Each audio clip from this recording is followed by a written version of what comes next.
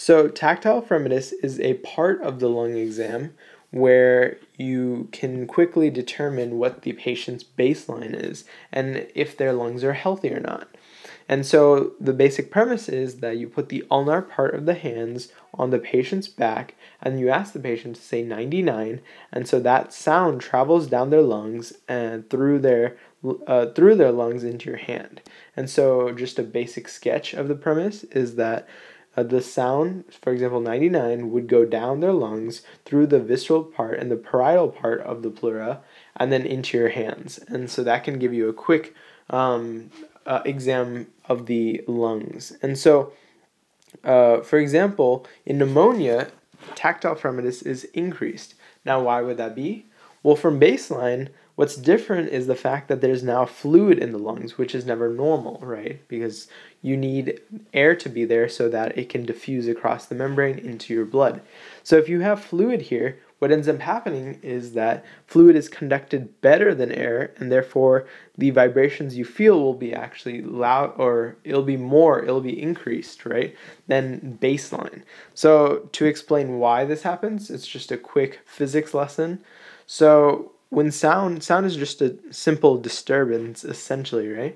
And so what happens is that energy goes, and air, all the particles are very far away. Liquid, all the particles are very close together. So when this disturbance happens, it goes and hits these particles, and since the distance between them is far away, it will quickly run out of energy quickly, just because if you bounce into this one, it takes longer for it to get to this one and longer for that, so the energy runs out, and so the distance will be low. Here, all the particles are very close together, so when the sound comes, it's very easy for the energy to be transferred and it'll go a farther distance.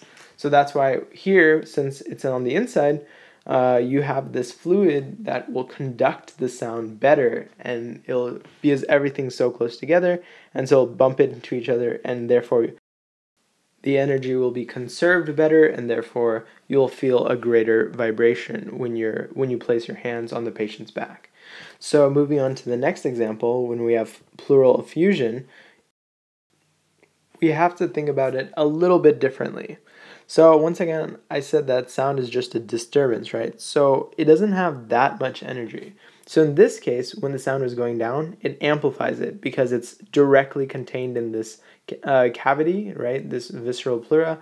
And so it's amplified by the liquid because everything's so close together. See, the problem here is when the sound goes down, well, what happens is the visceral pleura now absorbs that sound, right? It absorbs that sound, and the liquid in this case, right, because that's what a pleural effusion is, it's liquid in the pleural cavity between the parietal and visceral pleura. This now acts as a blockade of the sound. So it will actually impede the flow of the sound rather than facilitate it, like in this example.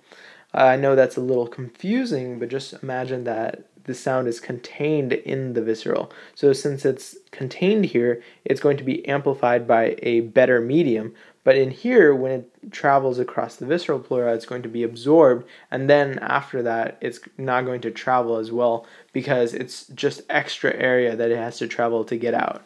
And so in this case, the liquid will act as a impediment to the sound instead of a facilitator. Same thing with the pneumothorax. It's also going to have decreased tactile fremitus, just like in pleural effusion, because the sound's contained in this area, in the visceral, and so when it's contained here, it's not going to be amplified because air is also a poor facilitator of sound, and so when it tries to travel, it can't because it's first absorbed by the visceral pleura, and then when it tries to go out, it has a harder time because now since there's air, once again, air is not a good conductor of sound, and so it will act as a further blockade of the sound. There's a good video covering this entire concept using cups as a model, and I think that'll be a good resource, so I'll link that in the bottom. So thank you for watching, and I hope that helped.